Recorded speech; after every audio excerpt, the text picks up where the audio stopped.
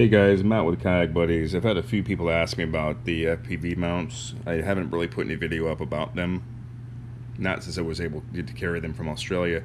But FPV mounts, as you guys can see, they're made well. I mean, they're stainless.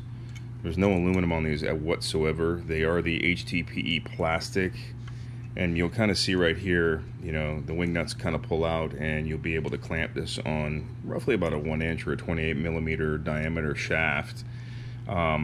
If you look close enough, you'll see the O-rings that kind of hold the wing nuts from backing out. I take those and just save them for a rainy day. You'll lose them at some point. So I Loctite those and call it a day. Now, what's interesting on these is it does have the ability to pivot. Let's see if I can do this one-handed here. So imagine that being in the Hobie drive, you still have the ability to move it up and down. So that is your locking mechanism right there at the bottom of the mount. And that's your 6-inch bar that runs across the top. But what's neat about it is that it allows you to pivot this. Now, I don't know the reason behind that, but assumingly you want to be able to pull the bow up. But if I look at this, you'd have to flip it around and mount it this way, which is cool about the Hobie. You can go either direction. So assumingly you can actually pull up and try to get that nose up a little bit faster. So you don't have to mount it in any particular direction. What I do when I put them on is I let you guys figure that out. So I always keep mine locked. There's really no point because you're not going to do a bow lift on it. But you'll see everything is like I said, it's good stuff. The stainless is good quality. I haven't had any problem with it pitting.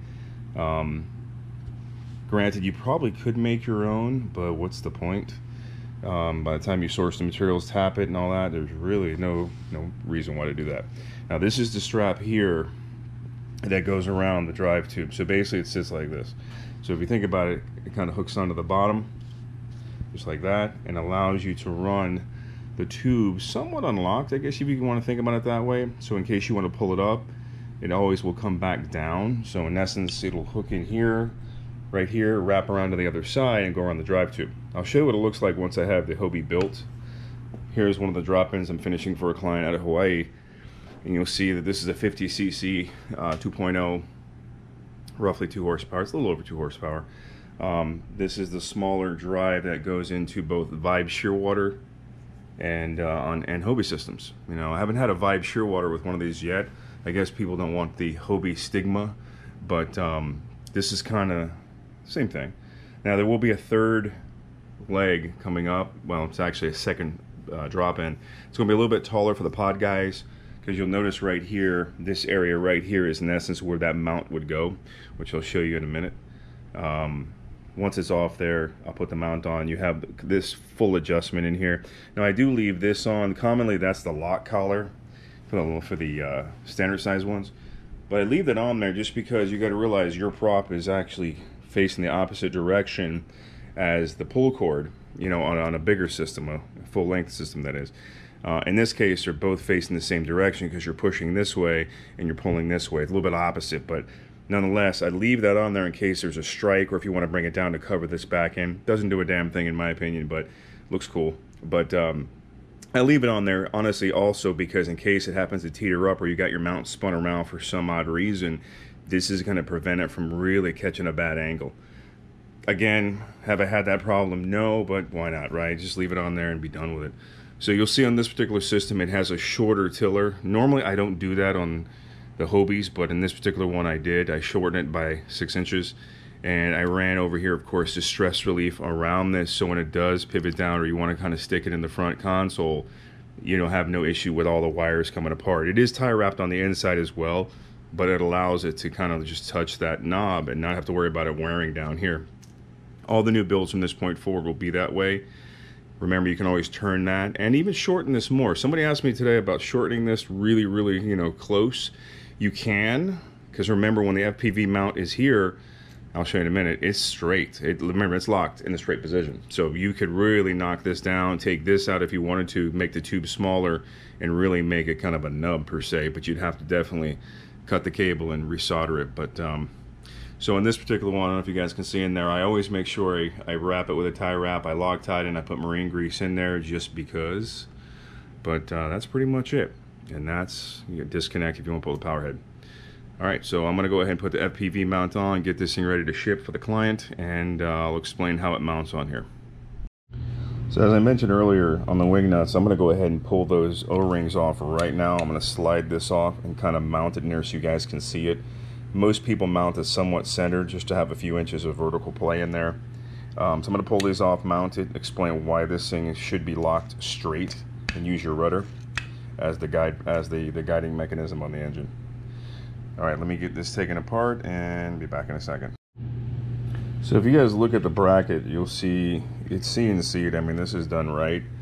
The holes are perfectly aligned, and you'll see in the back of this, which I'll show you right now, that it actually has the bolt cutouts in there so it lays flat. So it's done properly. I would tell you if it wasn't. Plus, I wouldn't even use it, to be honest with you. But everything seems to be threaded right. I haven't had any issues with anything backing out. It is done right. It's simple and it works. So I'm going to go ahead and mount this. And like I said, commonly I'm going to mount it just like that on tube. I don't put anything in here. There's no reason to have to put, you know, grease or any type of rubber to keep it taut. And we will go from there. So if you look at this, the wing nuts usually position pretty equal. If you look at the way they're kind of laid in there. Now I will tell you, don't crank on one before you tighten the others. You want to do this kind of in a pattern, kind of like what you would normally do if you're, you know, closing up something that requires certain tolerances. So what I do is I usually do both sides on angles. You can go around if you want to. It's fine. Snug them as you're going around, but they should look very similar just because the threads are all the same on the bolts. That is it. There's nothing difficult about it. It does not turn at all. If you snug these down, and you can tighten them down, just don't wrench tighten them. That's it. It is literally pinned straight now. So from that point, you'll see the O-rings are not going to be used. I usually put that in a piece of tape for you guys, and I lay it inside of one of these plastic baggies just so we don't lose them. You never know, you may want to use them, but I always Loctite these. I won't Loctite them for a customer only because it's going to move up and down, but you'll see you can run the engine higher if you want to, but remember the cavitation plate here needs to run under the lower plane of the hull. You don't want that, like, you know, having to push up against the hull. That would make no sense. You can run it lower. It's not a big deal because at the end of the day, that's what you need in that clean water. So back here, like I was mentioning earlier, you could simply tie in the rubber insulator here, which kind of goes around. I don't want to stress this one out, but it wraps around the front. So basically it looks like this. It'll wrap around. I don't want to make it too tight, but it'll wrap around and then it'll apply to each side of these, and that'll keep that super tight right there. And that's the end of the game, man. It's that simple. You drop it in. If you do run it on, you know, obviously unlocked, you'll be able to move this. She can always shift this around if you want to lift the bow, but as I mentioned earlier, there's no reason to lift the bow. Remember, these are water displacement holes, so lifting the bow is pointless. And with this motor in the front position, it's like a front-wheel drive car. You don't want to turn on it. You definitely don't want to use it to turn when you have a rudder. So here's the finished product, guys. Another 50cc system, FPV mount, going to Hawaii. Right? If you guys do an assembly on your own, make sure the pull cord is facing you, otherwise your engine's going to be 180 degrees off. Nice stainless steel prop, of course. Wouldn't have it any other way.